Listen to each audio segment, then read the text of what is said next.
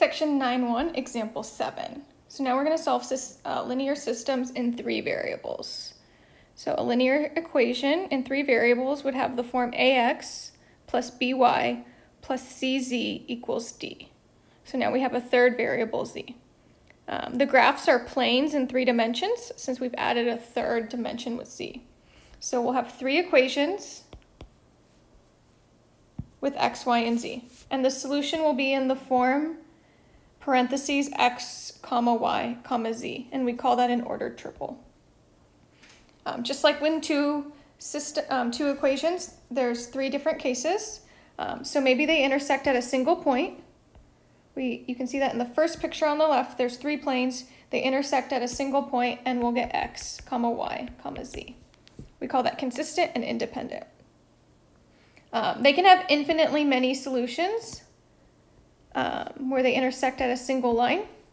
So that's still consistent because we can find a solution, but they're dependent because they have that line in common. And then for no solution, there's many versions.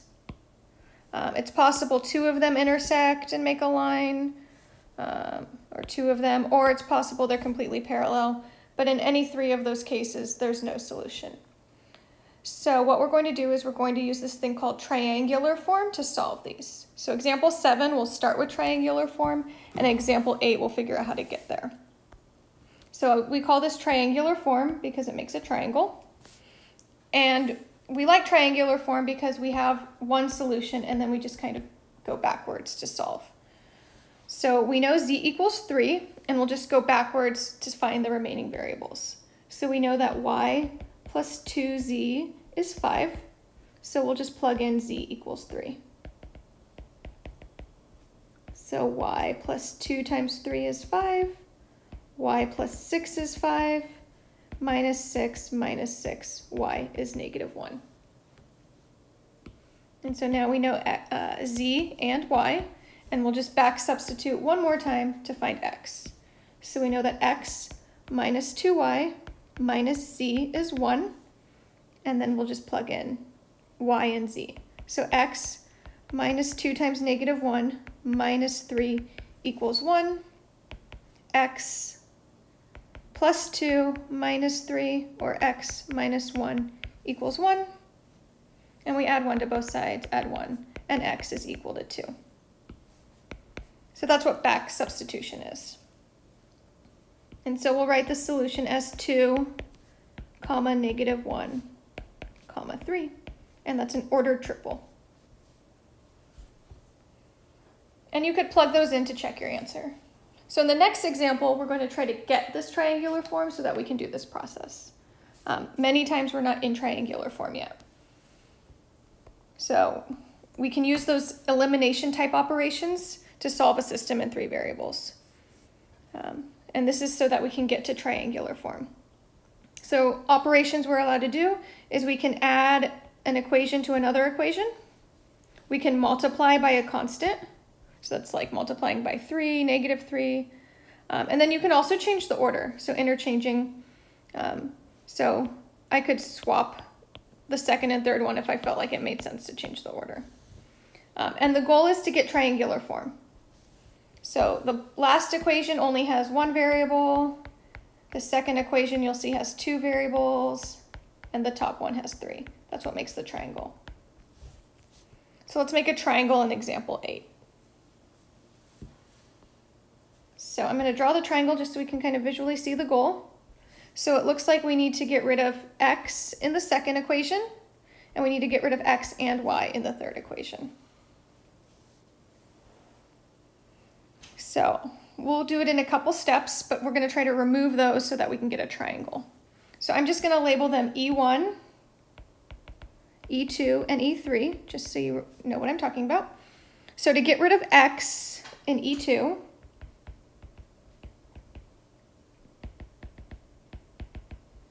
I have E2 is x plus 2y minus z equals 13. And it looks like if I subtract the first equation, the x's will cancel out because those would be opposites. So minus E1 would be -x minus 2y plus 3z, we'll distribute the negative after, equals 1. So E2 is not changed, and then we'll subtract the entire E1, so we'll distribute that negative. So we get negative x, we get plus 2y, we get minus 3z equals negative 1, and then we'll go ahead and add them, and the whole goal is that those x's cancel out. And that'll be our new E2. So 4y minus 4z equals 12 is our new E2.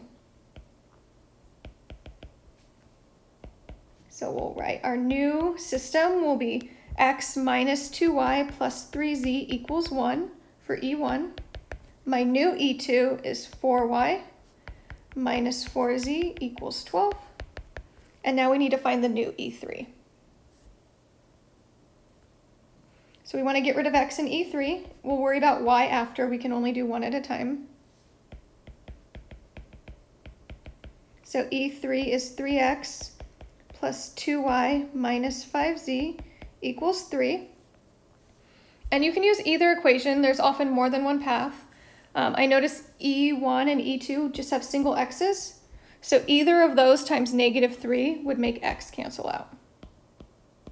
So there's often more than one choice.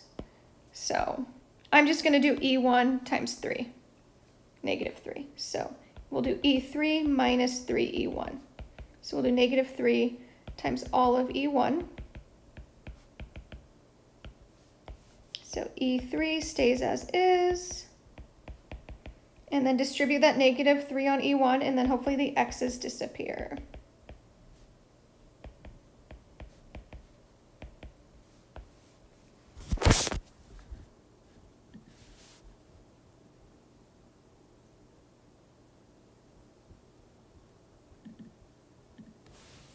So check that you got negative 3x, 6y, minus 9z equals negative 3.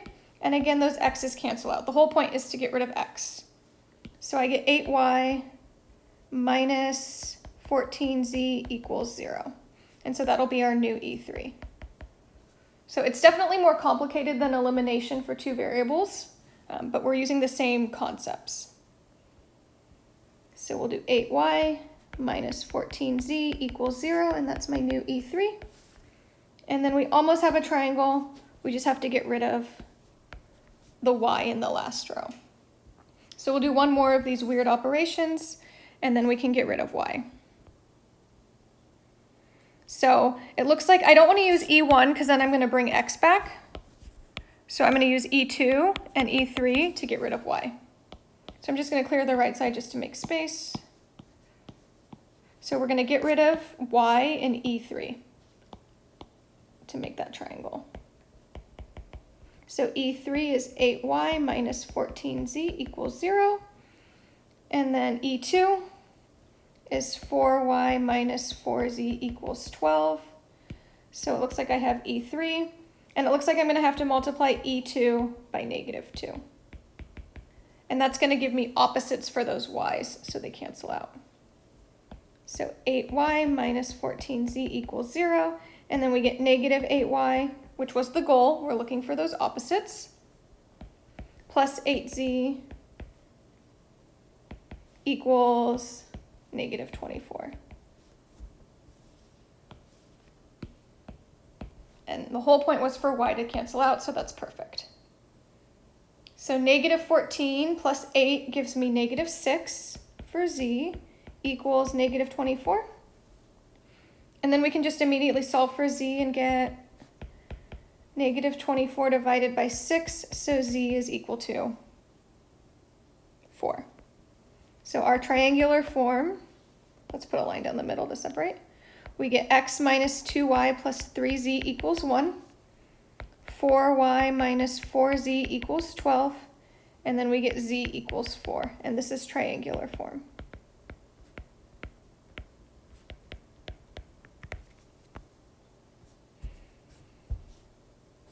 So we know z, and then we'll just do that back sub. So we can go backwards and solve for y, and then we'll go backwards again and solve for x. So these are going to take some time to get used to. Be patient. It's definitely going to be hard the first couple times. So we know z is 4, so let's find y. So we get 4y minus 4z, so 4 times 4 equals 12. So 4y minus 16 equals 12. We'll add 16. 12 plus 16 is 28. And so we divide by 4, and y is 7. And then we'll just back sub one more time to find x in that first equation.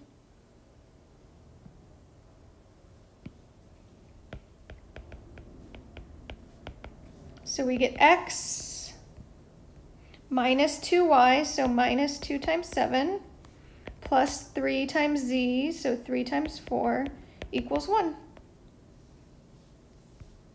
And so we get x minus 14 plus 12 equals 1.